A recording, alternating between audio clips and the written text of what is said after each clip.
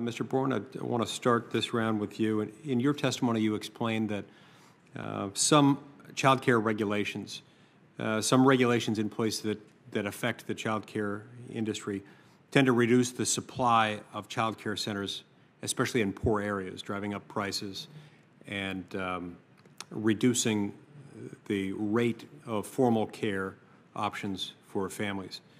For example, a new law in Washington, D.C. will, when it becomes fully implemented over the next few years, start to require child care providers to earn degrees, in some cases a 2-year post-secondary degree, in some cases a 4-year college degree, in other cases it might be a certification. This, of course, will inevitably have an impact on supply, which ends up having an impact on price. And expensive market-based child care appears to be a pretty widely recognized financial burden for working families. As I alluded to earlier, in a New York Times survey, 64% of those respondents who said they expected to have fewer children said that they expected to have fewer children than they considered ideal, at least in part because they believed that child care was too expensive. To what extent do you think child care regulations are responsible for higher child care costs?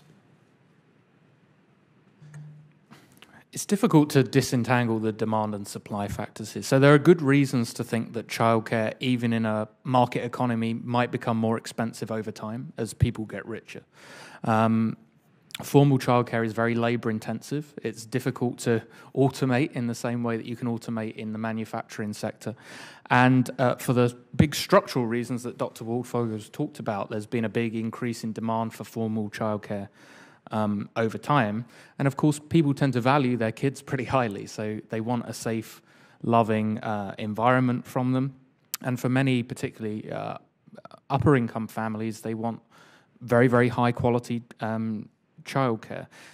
If you look across states, areas with the highest cost of childcare also tend to be some of the richest states, which kind of feeds into this idea that prices are strongly income elastic. Yet there is a lot of economic evidence, as I suggested, that regulations of childcare workers, in particular the number of staff required per number of children, and also occupational licensing requirements, as you alluded to, in terms of qualification requirements, do raise costs pretty substantially. There's been some academic work that suggests if you relaxed across all age groups that staff-child ratio by just one child, it would reduce childcare prices by about 10%. But actually, these regulations are particularly regressive. The best study on this has been done by two economists, Joseph Hotz and Mao Zhao. And what they did, they looked at comprehensive data and ran this econometrically. And what they found was staff-child ratio regulation in particular had no effect in improving quality. What it did do, by driving up the cost of care, was in poorer areas, it led to closure of formal centres, and that lack of availability of formal centres led to much greater use of home daycare. So there's a massive trade-off here, which is measures that people say improve quality may well improve interaction time in the formal centres that still exist within a state. But if that means that many poorer families are unable to access formal childcare, we really have no idea what happens in terms of the quality of the informal care that those people are offered. So I would say there's a big trade-off. Lots of upper-income parents want and desire these sorts of regulations anyway, but what these regulations do is strip away the choice for lower-income families to select a different price regulation, price-quality bundle. And that can have severely regressive effects in terms of access for those people to the labour market. Other than childcare reforms, what are your other favorite policy reforms that you think could significantly lower the cost of living for low-income families? Well, the biggest expenditure is evidently housing costs, and as I outlined, I think a key driver of housing costs in many major cities, particularly where economic opportunities are greatest, tend to be associated with overly restrictive zoning and land use planning laws.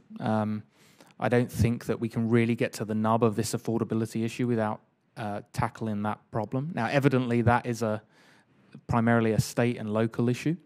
But that said, the federal government, through schemes such as the Community Development Block Grants, does dish out federal subsidies to states and localities.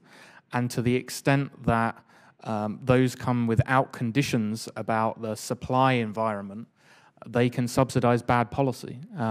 So I think, I know HUD has been looking at this, trying to work out a way of making sure that states and localities have plans to liberalize their planning laws. I think that's a positive step forward.